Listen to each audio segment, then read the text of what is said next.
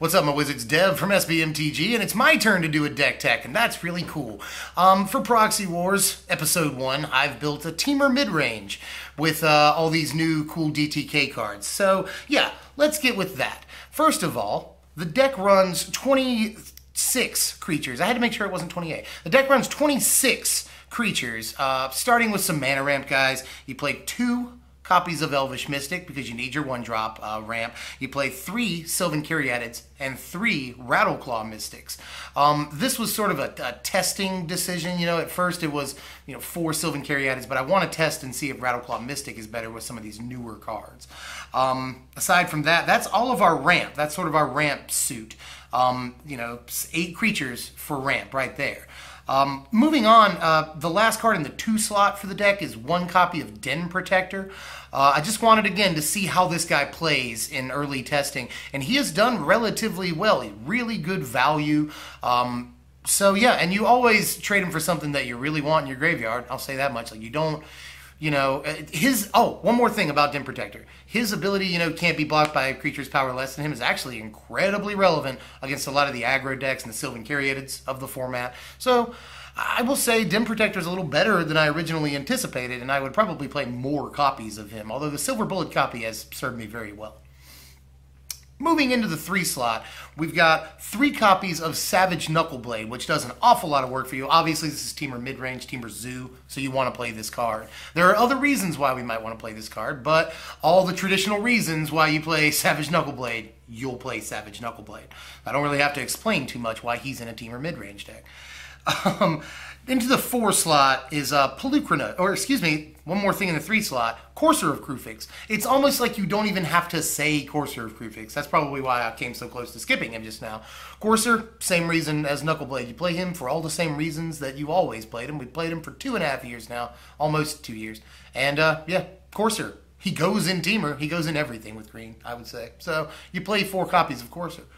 Moving into the 4 slot, this is going to be slightly controversial. 1 copy and no more of Pelucranos World Eater. More copies of this got pushed out so I could test out other newer stuff. Obviously, you play more Pelucranos than that, usually 2 or even 3. And in this deck, I wanted to try other stuff out. So right now, just the 1 Pelucranos, but I can still find him pretty easily. And he still does all the work. So yeah, moving on.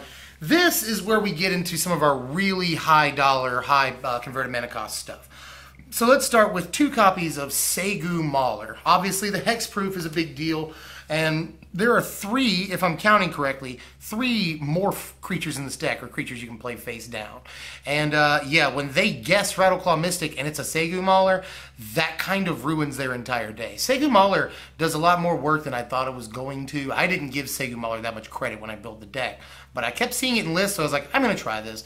And it's been around for a little while now, and we have seen it a good bit, but actually playing with the card now, it is as good as a lot of people say it is. Segu Mauler is very good.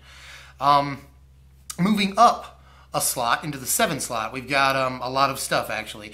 Hornet Queen, 3 copies of Hornet Queen because you play Hornet Queen. This busts up a lot of decks in the format, hurts Jeskai, hurts Abzan, really hurts Abzan, hurts red-white tokens and blue-white heroic. Hornet Queen, one of the heroes of the format, and if we're playing ramp, we're going to play Hornet Queen. There's just kind of no way around that. And here's a new card. We've got 2 copies of Dragon Lord Atarka right here in front of us. Dragon Lord Atarka has been really good in this 7 slot. He'll almost always bust up at least 2 of their guys, almost no matter what you're playing. That's kind of surprising. Or 1 of their Planeswalkers, which is obviously very good. Atarka, I've said before, is a good reanimation target. This deck just hard casts him and does that very well. You can play Atarka 4th turn a lot of the time.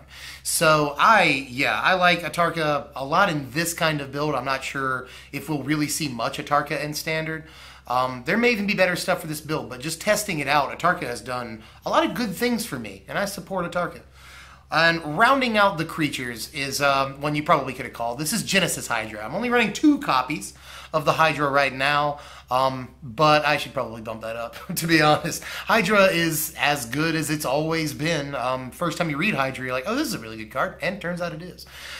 This is mostly meant, honestly, to go get a lot of the planeswalkers that are in the deck. There are 10 planeswalkers in the deck, which we will cover very shortly.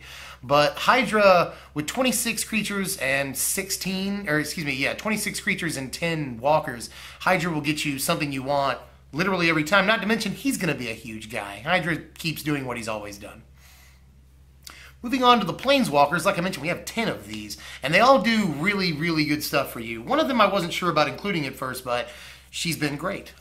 So let's talk about Xenagos. We have 2 Planeswalkers in our 4 slot for Planeswalkers, I'm going to call it, and 2 copies of Xenagos to begin with. Yeah, his ultimate, especially in something like this, is just ridiculous, and his first ability helps you get the ramp that you need. You know, you get mana guys out, you can tap them, and +1 him, play all your huge guys. You don't even need Nykthos for this deck to produce ridiculous amounts of mana, and Xenagos is part of that equation. So, yeah, Xenagos, I wouldn't take him out either. He's been very good in this deck, which I discounted him a little bit at first. I wasn't sure. I hadn't played much with Xenagos, but he turned out to be exactly what I wanted, definitely. This next one, also a 2 of, was the one that I was very doubtful of and impressed me a lot. This is Kiora. Kiora, her second ability is quite good. Draw a card, play a land. That play land is really, really good for your ramp, and we've got some very relevant lands to play, and it kind of helps get over these come into play tapped bump a little bit. And her first ability is good too. Don't discount that, because you're trying to sort of outplay aggro a bit, and being able to shut down their best guy every turn while giving this counters is more than good. More than good. Kiora is better than I imagined she'd be. I just kind of put her in there to see, and yes, turns out the answer is yes. Moving on, we got the first of our Sarkhan copies. Just 1 copy of Sarkhan the Dragon Speaker, who I may actually bail out of this deck. I'm not sure. Sarkhan obviously does all the things. He has come down a bit in relevance from when he first entered Standard, but he's obviously still an important card in Standard. I have only actually stuck this guy a couple of times in playtesting, and he still does what he's famous for. You know, you get Dragon, he becomes a Dragon. He's fine. He's just fine in this deck.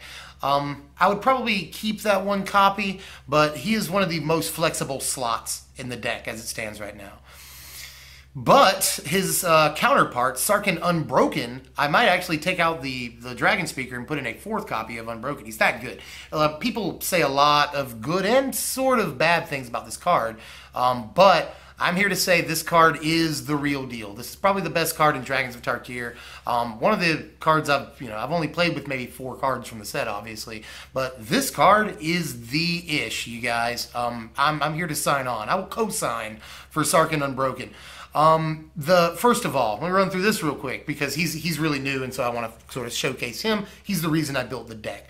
That draw a card and get an extra mana, I have never not used that extra mana. It's always incredibly relevant. The deck is very mana hungry for on-board effects, not just casting cost. So that extra mana is a big deal. Being able to protect himself by making a dragon, always important, which is probably one of the more used modes on the card. And then obviously, go get your Atarkas and put them into play, or your one Atarka. Is the least usability on the card, bar none. In this case, this ability will probably see more play as we go on, but just those first 2 abilities are enough to sustain you and win you a game, honestly. I really, really like Sarkhan Unbroken, and he will continue to be in this deck, definitely. And to round out the Planeswalkers, since we're a ramp deck, we're playing Ugin, the Spirit Dragon. Why wouldn't we? We produce 8 mana fairly quickly. So we're playing Ugin, and yeah, I haven't stuck him too often, but when I do, he wins the game because he's Ugin the Spirit Dragon. Against aggro, you might want to board this out. I don't know how quickly you're actually getting to 8. It's weird. 7 is easy. 8 is a little bit more of a problem in the early stages of the game. But you still want to play Ugin, especially in a lot of the matchups that we see nowadays. You know, you go up against Abzan, I'd probably play Ugin. So, all things considered, Ugin's still a very strong Planeswalker in this deck, but showcasing Sarkhan Unbroken, honestly, he's fantastic in this sort of mid-range build. And we originally envisioned 4-color control with Sarkhan Unbroken, which is a thing I still think we want to do, but he's good in this Temur build, definitely. We have one spell in this deck, and that spell will be one copy of Collected Company, just because, again, I just wanted to play with this card. And this deck probably deserves more copies of Collected Company. It's done a lot for me. Not only can this get 2 of your ramp guys off the top at the end of your turn, so then you untap on your turn with all the mana, it can also get a bunch of Savage Knuckleblades, Courser of Krufix, it can get your Den Protector, you know, which is kind of not synergistic. That's an issue there because you can't play him face down with Collected Company.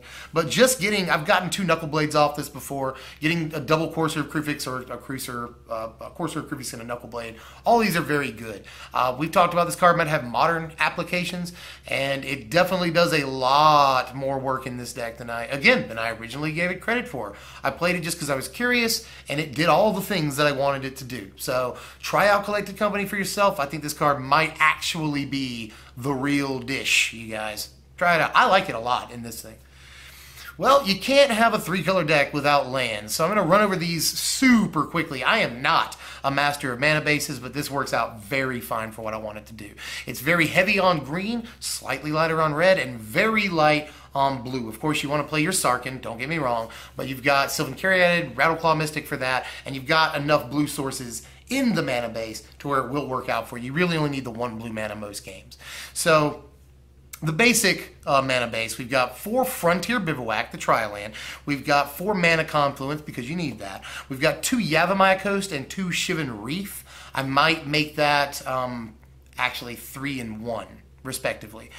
We've got 2 Temple of Abandon and 1 Temple of Mystery. The Scry is actually really good in this mid-range deck. And 2 Wooded Foothills to fetch out, and only 2 Nykthos and not the 3. That may bump up, we'll see. But right now, I don't actually need Nykthos to do these incredibly rampy things. If you notice, I'm not even playing Voyaging Satyr. The deck just makes what it needs to make organically. So, and aside from that, our basic lands, 3 Forest and 1 Mountain to make sure that you've got it's really, you've got to have the green mana in this deck. To play your mana guys, to play Hornet Queens, you've got to have your green mana. Lastly, let's talk about the sideboard, which right now is sort of a work in progress. We just cobbled it together, but this does have, it mostly protects you against aggro to make sure that you can fire off. First of all, 2 copies of Harbinger of the Hunt. This is very definitely a test card. We are testing out Harbinger of the Hunt in this sideboard to see if it actually does the things. Since we're playing ramp, we can maybe get 3 activations, 4 even off of this, and yeah, it may actually be really good against aggro, but we might just want to play Anger of the Gods or something instead. 3 Reclamation Sage, because you do that in green sideboards because it's important to kill enchantments. Maybe Naturalize instead, we'll see.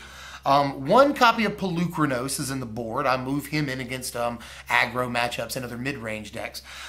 You've got 2 copies of Arc Lightning. We see a lot of that in sideboards lately. That is, of course, against aggro. We've also got 2 Storm Breath Dragons, which should be in the main deck, but this goes in against red-white tokens, Jeskai, blue-white heroic, yada yada. The protection from white is super good. 3 Rending Volleys, while we're talking about blue-white heroic and red-white tokens and all that stuff. Rending Volley, pretty good, I think. This is another one I put in because I want to test it. It's a new card. 1 extra copy of Den Protector, because against slower decks and even in some cases control, you're going to definitely want Den Protector. I think Den Protector is actually really good, just so you know. And that extra copy in the board can help you against certain things, getting a little value and getting added things back after they've countered it or removed your guys. So maybe against control, maybe against other mid-range builds.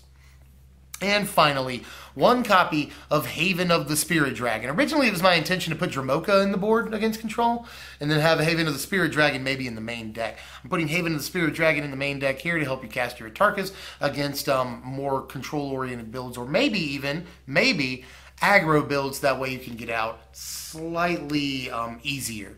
But I don't know about the aggro builds. Definitely control, though. Definitely control.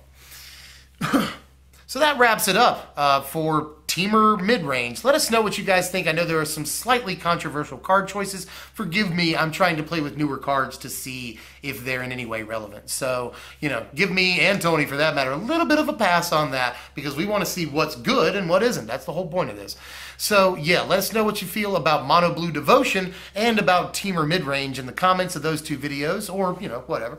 And we'll get started with Proxy Wars tomorrow, and you'll get to see how these two decks play against each other. Remember to leave ideas for more decks in the comments section, and we'll get to those as soon as we can before the pre-release, before game day especially. That way you'll know how these cards interact with other cards in the metagame. I'm Devin from SBMTG. Remember, leave comments in the thing down there where there is a thing for you to leave comments, share, like, and of course subscribe if you like this content, because all of our other content is also quite good and fun and awesome. So, yeah, we'll see you guys next time. Thanks, guys. Proxy Wars coming up.